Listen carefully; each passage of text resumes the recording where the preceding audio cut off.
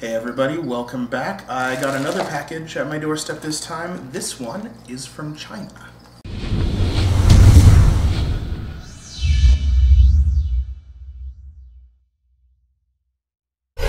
As you might guess by the size of the package, this is obviously not anything from Avalon. I'm not quite nerdy enough to order loose chips, and everything else that they sell is significantly larger than this.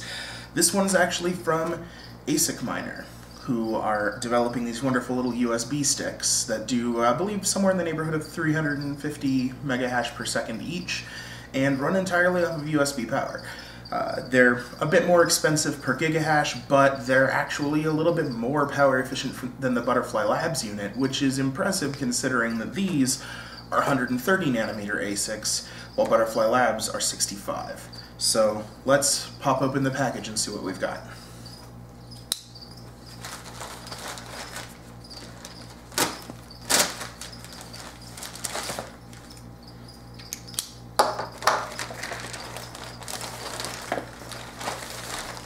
Alright. So now I'm pretty sure this isn't retail packaging because I don't believe they actually have retail packaging at the moment, unless you're getting demo units like I am. You have to order, I believe, 50 of these at a time in order for them to even bother shipping anything to you, and at that point you are solidly in OEM territory, so plain white box, not surprising. I will say though, shipping was surprisingly fast. I got this I think about 3 days from China via DHL, but I don't actually know how fast they shipped it. Let's see what we got. Alright, more white boxes inside the white box. There's 2 here. I'm assuming that means they sent me 2 demo units. And sealed with little QC stickers. Good to know you're doing your quality checking out there in China, guys. Thank you.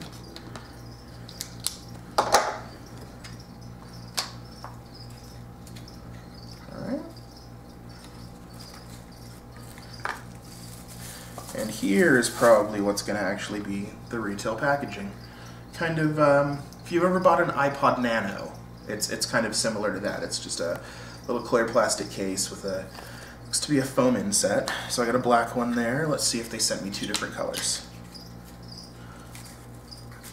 And a red. It's like they read my mind. These are my colors. So there's the red one. So here's the packaging. Just a simple little clear, like casket style case. Little foam inset there.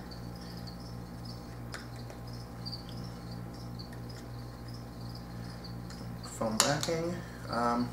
So the foam is cut all the way through, and you can see, if I pop it out here, that on the one side it's got some kind of, feels like aluminum maybe, like a heat spreader. With a nice little Bitcoin logo in it, and the other side is bare circuit board. So I'm not sure how I feel about that particular element of the design, but it's gonna make my job a lot easier in the teardown video since I don't think there's actually anything here to tear down. So let's go grab a laptop and see if we can get this thing mining. Alright, so I've got my laptop and everything set up. I've got the BFG-miner command that I'm gonna run all queued up and everything. I went ahead and double-checked beforehand this time, and it appears that my USB drivers are all set up and everything, figured out the options that I need, so we're going to go ahead and plug in the black one. One thing that I found a little bit odd is that when you plug it in, despite the fact that they've gone to all this trouble to make this really pretty sort of heat spreader that looks very slick and professional, that side actually goes down when you plug it in. Because there's an LED on this side of the board that indicates whether it's got power, it's been identified, and whether it's mining or not, which I'll show you in just a minute here. So I'm going to go ahead and plug this in.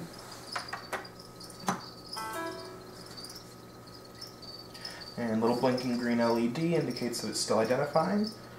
Solid green LED indicates that it has identified, and I'm going to go ahead and hit enter in a second here, and we'll see it mine.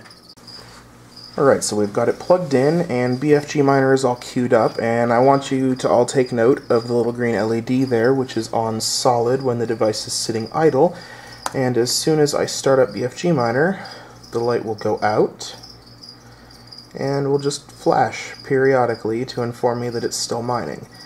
And should, for some reason, BFG-miner stop, Then in just a few seconds here, the little green light will come right back on to inform us that it is currently not mining. There we go. Alright, so it's mining. I'm going to go ahead and leave this for several minutes just to see what the numbers even out to over a reasonable period of time, and we will come right back with some results.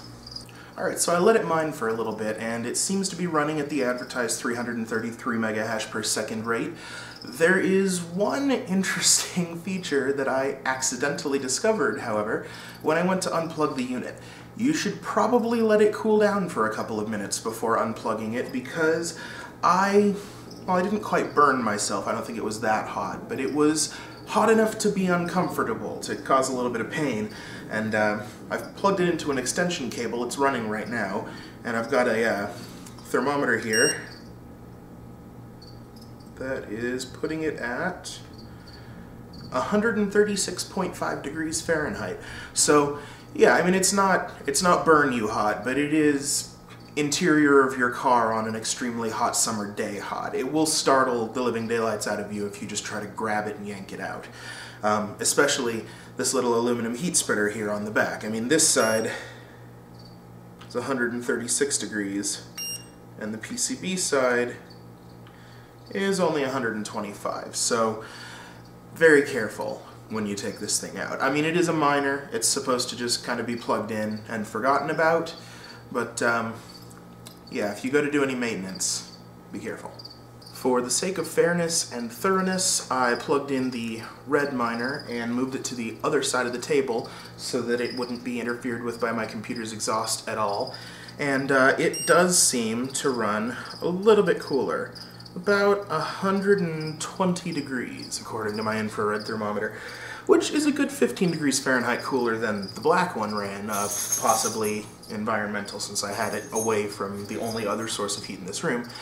But it is still extremely warm to the touch, not quite as shockingly, burningly hot as the other one. There is always a little bit of variance in heat production and power consumption from one ASIC to another, but it is, I guess, important to note, and a very good thing they gave me to test with, that the variation in heat production in these particular units is enough to potentially hurt you, so be very careful. So, heat problems, potential trips to the burn unit aside, what's the final verdict on these guys? Well, I mean, relative to a lot of the other ASIC products out there, they are pretty expensive per gigahash. These guys only churn out about 330 megahash per second, and they cost somewhere in the neighborhood of $300 if you can even find them. Because they're so rare, you'll often find these guys on eBay for $400 or $500 a piece, which is pretty pricey for 330 megahash. To put that in comparison, an ATI Radeon HD 5850 puts out about the same number of megahashes as these little guys and costs around $100. So why would anyone want to get these? Well, that same Radeon 5850 is going to consume, at current local rates, about $20 worth of electricity per month to produce about $35 worth of Bitcoin. Well, this guy only produces that same $35 worth of Bitcoin. He'll do it for 20 cents. So it might take longer to break even on your hardware, but you're going to have a much higher markup to do so. You're going to be profitable for a lot longer. That, in addition to the fact that these guys are just kind of sexy. I mean, they're very cool looking. They're really small. This is what I imagined when people first started talking about ASIC mining products, is tiny, sleek little USB plug-and-play sticks. Now, I also, unfortunately, didn't imagine that actually mining with them was going to require me to open the Windows command line or Linux command line and execute some piece of software with 15 command line options. That part needs to get a lot easier for ASIC to make its way into the mainstream. GUI miner would be a great step in the right direction, but even that might be a little complex for, you know, grandma and grandpa to mine with. So I think the software is going to have a little bit of a challenge catching up with these guys, but I could see this being a really, really great solution for the let's get everyone into mining push that we really need to have a distributed security solution for our infrastructure. Where not everyone necessarily can afford a 50 or 60 gigahash rig, pretty much everyone who's been involved in Bitcoin could afford one of these, especially once we get the distribution nailed down so that the crazy, scammy $500 eBay pricing goes away. This is a potential solution to a very real problem. This I see as distributing the hash power where previously the hash power would have all gone into one big lump. For now though, you're not going to make a lot of money mining with these unless you plug in 30 or 40 of them at a time, in which case I suppose at least you're better off than plugging in 30 or 40 video cards at a time. Your house wiring may actually be able to keep up with these. Thanks for watching everybody, and if you liked this particular video, please feel free to donate to the Bitcoin address in this QR code right here.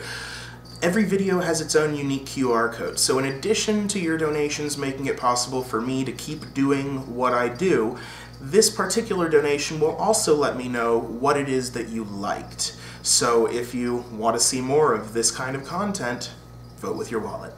Thanks.